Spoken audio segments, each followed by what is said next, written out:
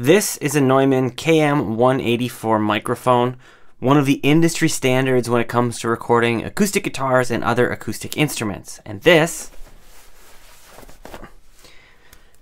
is my iPhone.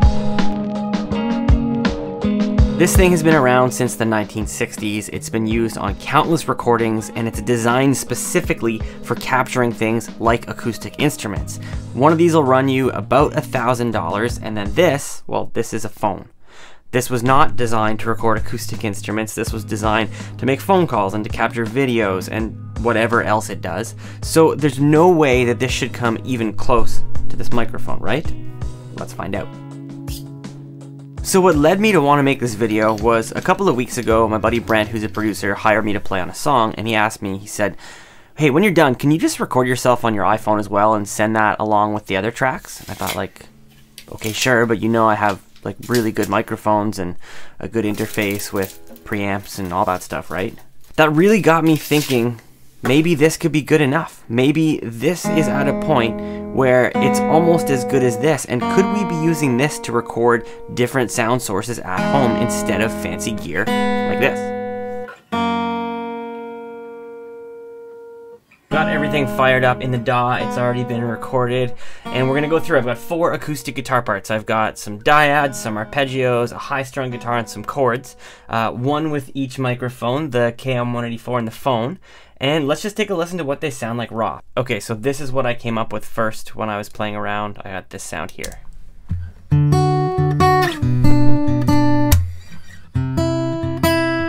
Okay, so that's microphone 1.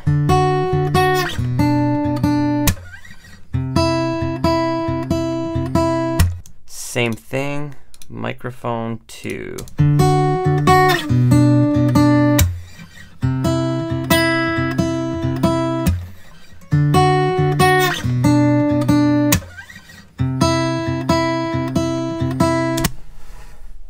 So I had someone mess these up, so I don't know which microphone is which, and I actually think they both sound pretty good. I'm gonna put headphones on. Even though I'm listening on my studio monitors, I want to just hear it a little bit better. Okay, so same thing, first one. Let's pan, put it in the middle.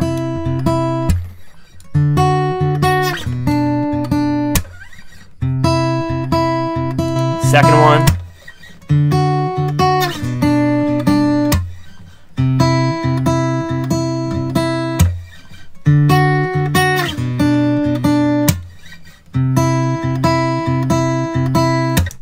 Okay, so the big difference that I'm hearing, if I go to that first one again, to me, I'm hearing a little less of the room. To this one. So I'm actually hearing a little bit more of like my moving around there. I'm hearing a little bit more of the room, and it sounds just like a little bit. It sounds a little harsher in the mid-range. If I go back to this one.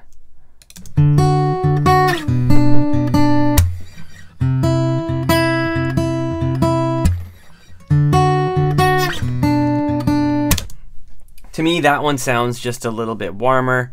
Yeah, but really, yeah, that's definitely harsher in the mid-range.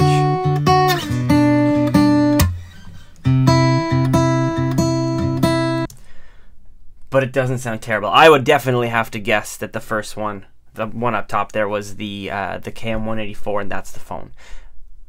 Was I right? Yeah, okay. Okay, that makes sense. Okay, so let's take a look at some of the different parts then. Let's take a listen to the arpeggios, and let's hear the difference here.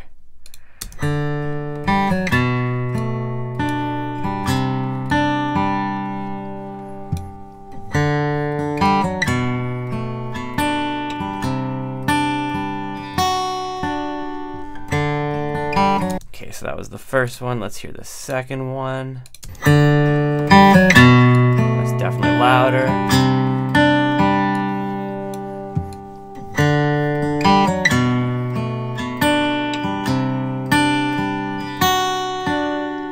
Yeah, same thing. So, you know, the second one I can pretty much guarantee you is the phone. It's definitely a little bit harsher in the mids, and I feel like for whatever reason we're getting a little bit better noise rejection with the KM184. Now, I actually don't know how the iPhone microphone works, if there's two of them, if it's picking, I'm guessing it's trying to pick up a really, really wide spread, whereas the small diaphragm condenser is quite directional.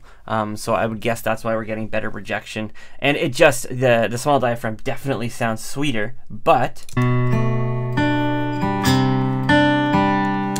I mean, that doesn't sound bad. Let's see, what if we were to do, okay, so we know for sure that we got, that's the KM184. What if I put both parts on together? What do we get?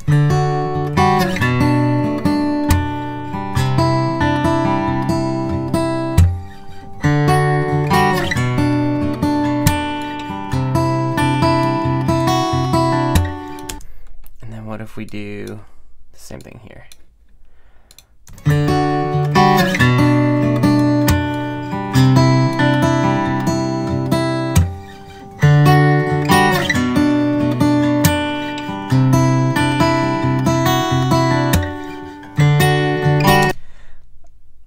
I mean, it's a phone.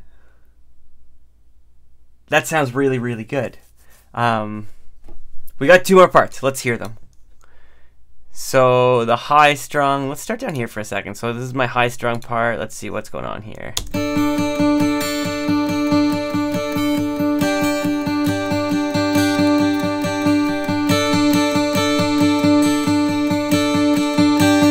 I bring the other one in.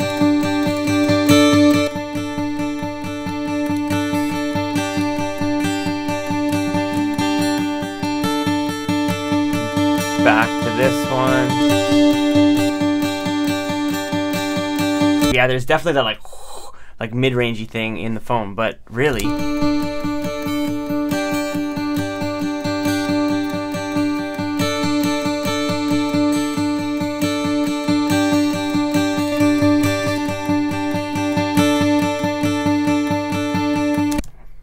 yeah, I'm still really impressed. Chords. Let's see. Okay, here's the chords on what I assume is the microphone.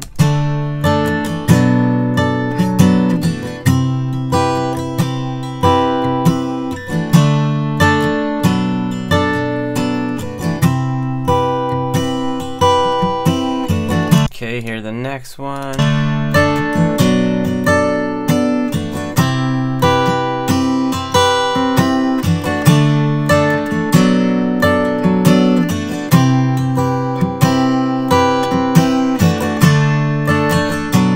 Now, so another thing you'll notice if you look at the tracks here, you'll notice, look at how squared off this wave is here. So the phone, I didn't have any control over any gain on it. I'm sure there's a way that you could possibly control that with some kind of a third-party app. I literally just set it up, voice memos recorded, dragged it in here, dropped it in, and matched it with where the microphone was, and that was it.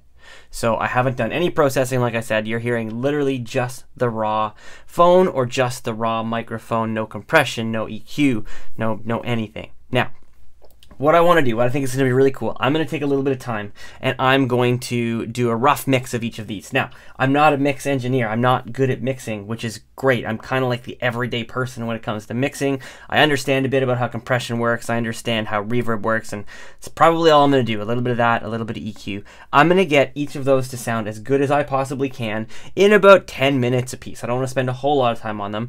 And then what I'm going to do is I want to do a blind test. I want to see what you guys think. Can you tell me when I mix it all together, which one's the phone, which one's the KM184, and is it that much better?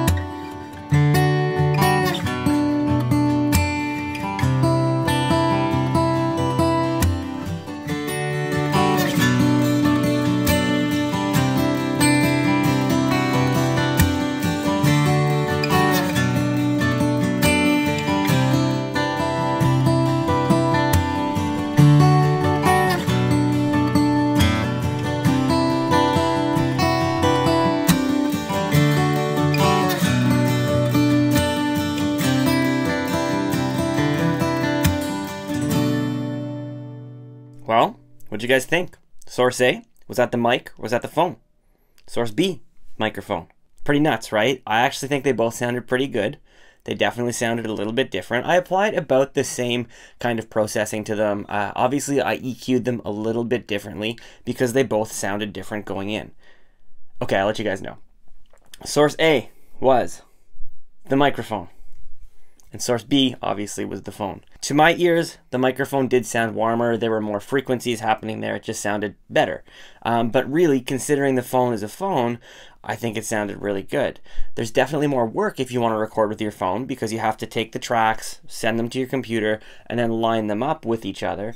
But you can still do it. I think this really just goes to prove that the barrier to entry for creating really, really high quality music is low. I've said it before in other videos and I'm going to say it again. We are living in the golden era when it comes to creating music. We have access to so many options for music gear of all kinds at the lowest prices we've ever seen while they're still actually really good quality. I think this is just another example proving that now is the time to create. Don't put it off until you can buy the fancy microphone. Don't wait until you can get the interface. If you have ideas, if you want to create music, start now. Use your phone. If you have something a little bit better than that, maybe you have a cheaper microphone and cheaper interface. Use that and start now. I'm just urging you guys, don't wait, because if you do that, you're going to get in the habit of always waiting. You're never going to have what you want to create. And the whole point of playing music is to play music, not to buy stuff. So until next time, guys, thank you so much for watching. I truly appreciate your time and attention in such a noisy world, and get out there and create music with whatever you've got.